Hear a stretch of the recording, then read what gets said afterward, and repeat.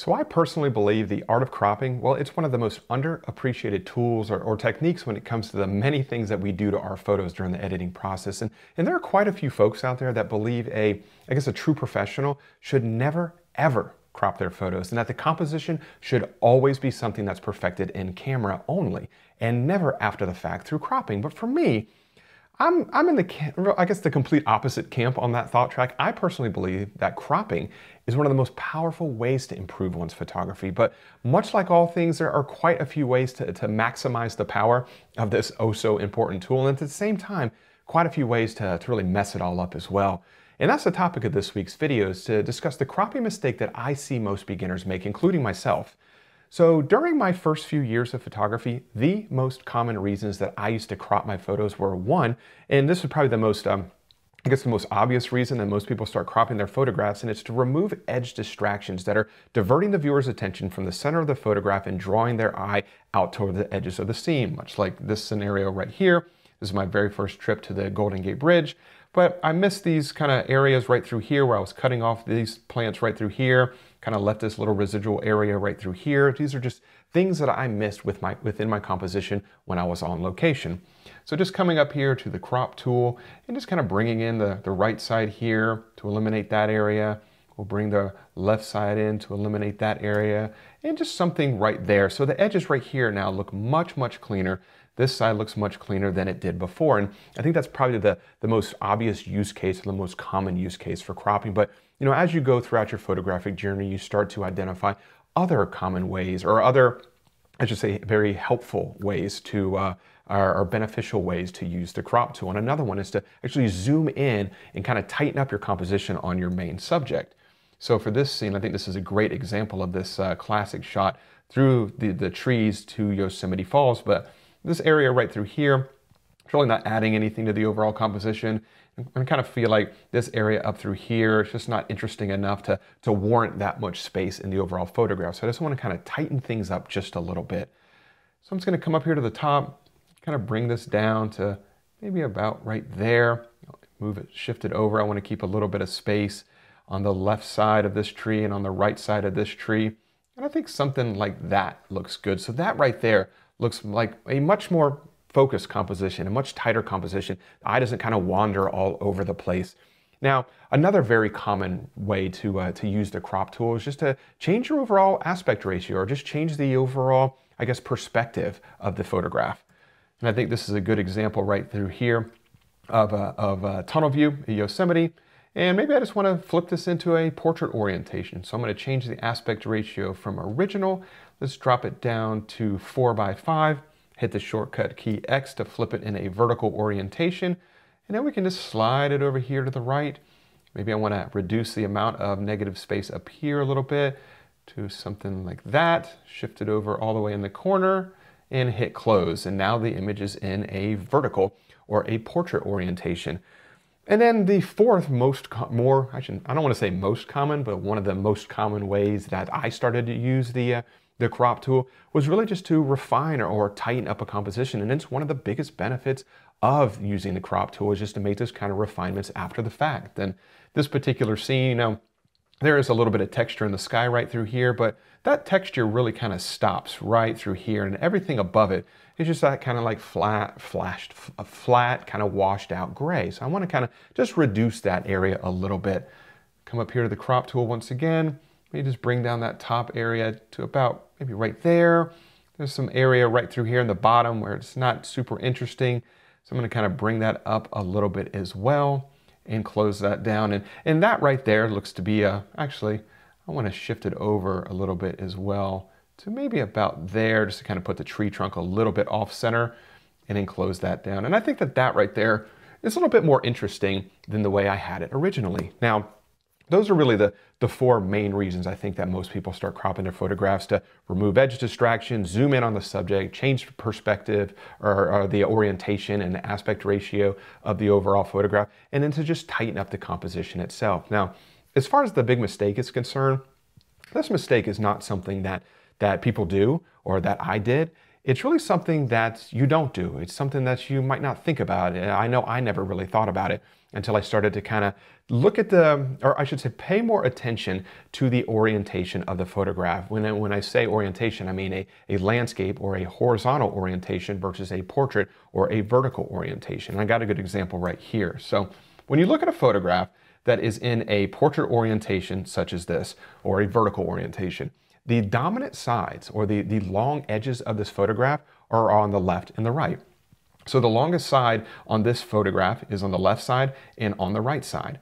And the eye naturally wants to follow that dominant side. So it's basically, for this particular orientation, the eye is going to want to either scan this image from the bottom to the top or from the top to the bottom. It's one of the reasons I put this in a vertical orientation. It originally was in a horizontal orientation. So for this particular scene, I don't know about you, but my eye really starts about up here and just kind of follows the waterfall all the way down to the bottom where the bottom pool is. So a vertical orientation is absolutely perfect for this particular image. Now, a horizontal orientation, if you look for the dominant edge in this particular situation, the dominant edge is going to be on the bottom and on the top. So the longest sides of this photograph are along the top and the bottom. So the eye is naturally going to want to follow those sides or those dominant edges. So more than likely, the visual path that your eye is going to follow is going to be from the left to the right or from the right to the left. And I think that this is a great example right through here. My eye naturally wants to follow this coastline from the left side all the way to the right, and then from the right all the way over to the left. And what's interesting about this whole visual path, I never really thought about it. I mean, I thought about the visual path, but I didn't really think about it in relation to the dominant edge of a scene or whichever side has the longest. So whenever you're shooting in a vertical orientation, the eye's going to want to scan it from the top to the bottom or the bottom to the top. If it's in a horizontal or a landscape orientation, the eye is going to want to scan it from the left to the right or the right to the left. But what if you're using a square crop where all sides are equal in a square? What does the eye do in that scenario? And this is where I think it gets really, really interesting. So for this particular scene right through here, this is an image that I captured quite a few years ago. And I really did like it. Just a real quick shot out of the hotel, out of a balcony of my hotel I was staying in California. And I left it in this orientation for years. And as I was preparing for this video, I started to realize that I don't think that this is the best crop or the best orientation for this particular photograph. And I started to experiment a little bit using this kind of visual path or this optical journey as, I guess I should say, taking into account for the way that the human eye will naturally scan this image, which, since it's in a horizontal orientation, the dominant side is on the bottom and on the top, the eye's probably going to want to follow from the left to the right or the right to the left. Let's say we flip it into a portrait orientation. I'm going to come down to 4x5 and hit X to put it in a portrait orientation, and maybe we'll line it up. Let's just leave it right there and hit enter. Now in this particular situation, since it's in a vertical orientation, the eye is going to want to scan this from the bottom of the scene all the way to the top of the scene or the top to the bottom. But I personally don't think that that works in this scenario because there's just not enough interesting area right up through here. It's all just right through here. Sure, I mean, there's some kind of, I guess, some interesting negative space, but the portrait orientation just doesn't look good enough for me to kind of hold this composition together. So I wanted to try a square orientation. So I'm going to come back up here. Let's just hit reset. I'm going to come up here to the aspect ratio and drop it down to 1:1. And let's kind of, maybe let's slide it over here, try and get it in between a break of these trees, just to try and get a little bit more creative here. So something right here. Now what is so interesting about a square orientation is that since there are no dominant sides, all sides of the square are equal, the eye doesn't really move from the left to the right or the top to the bottom. The eye actually circles the overall scene. And I think that this really works well because for me personally, my eye kind of starts right through here, travels along through here, up around this dark area and around. And you actually see the layers in the scene a little bit better now because it's more focused of a composition. Whereas the horizontal composition, you really lost the layers behind the scene. But I think the square orientation really does this particular scene quite a bit of justice. Here's another example right here where just some icebergs in Iceland, where I think a square orientation or square crop works really, really well. Where when I captured this photograph, it was in a horizontal orientation, and I felt that since the scene, all the visual interest was really right through here, that putting it in that perspective would have that kind of visual flow where the viewer's eye would scan the scene from left to right and right to left. But when putting it in a square orientation, now I feel like the viewer's eye kind of starts right through here and kind of scoops up a little bit along the cloud deck and around, and the eye kind of just wanders this kind of circular rotation right through here. And I think that is really, really key. And I think that, and I got another cool example right through here, but I think that's really what the big mistake is not paying attention to that visual flow, not paying attention to the pathway that you feel like the viewer's eye is going to travel in a particular scene. So this right here is a classic image from Acadia National Park in a horizontal orientation, which I think works really well because the viewer's eye is going to start right here where the sun is, where the big splash is, the rocks, and it's kind of moved over to the right or moved from the right to the left. But if we want to flip this into a vertical orientation, let's try that. Come up here to the crop tool, drop it down to 4x5. We'll hit the shortcut key X to flip it, and let's just leave it somewhere about right here. So now when you look at it like this, the visual flow isn't so much from left to right or right to left. Now it's really from bottom to top or top to bottom, because that's where the dominant sides are. The longest edges of this composition are now on the left and the right. So the eye wants to scan up here to the bottom, or more than likely from the bottom where all the action is to the top. Personally, I don't think that orientation works very well in this scenario. Let's reset it. Let's try a square crop. So 1-to-1. And maybe put it somewhere like this, I think looks a little bit better. We want to make sure we kind of get the main areas of interest, which of course are the lighthouse, the setting sun, the splash, and the rocks right through here. And I think that this looks better than a vertical orientation. But what is so cool about this square crop is that the eye actually follows that kind of circular visual flow. So for me, my eye starts right around here and kind of swoops down across the splash on the rocks, up and around to the lighthouse, and back around to the brightest part of the scene again.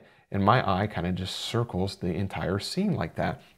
And that kind of circular visual path, I think, is really, really cool.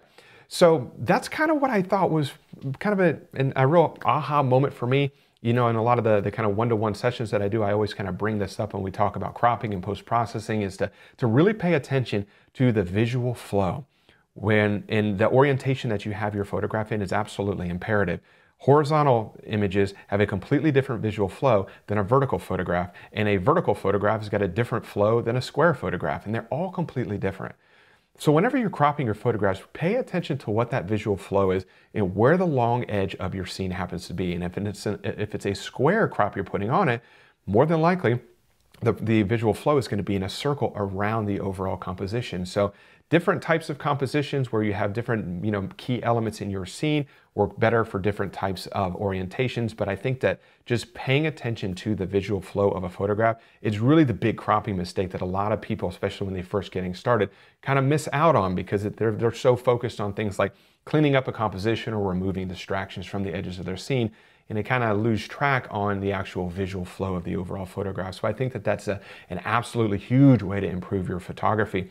So, and I would encourage you, if you never play around with different kind of orientations and you really just kind of use the crop tool to clean up a composition, definitely experiment. If you got images in a horizontal composition, put it into a portrait orientation or experiment with a square crop to see if you like it a little bit better. And you might be surprised, I know I definitely was in just preparing for this video, that you might be able to turn some of your favorite photographs that you thought were your favorite at the time and even improve them further, and maybe, I guess, make them your new favorite.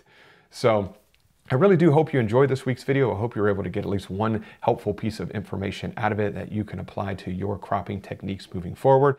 If you have any questions, please leave them in the comments section below, and I'll do my best to get back in touch with you as soon as possible. If you enjoyed the video, if you could like it, subscribe to the channel, and share the video with your friends if you liked it that much. I would greatly appreciate it. And as always, I really do appreciate you taking the time out of your day to watch this week's video, and I will see you all next Wednesday. Bye.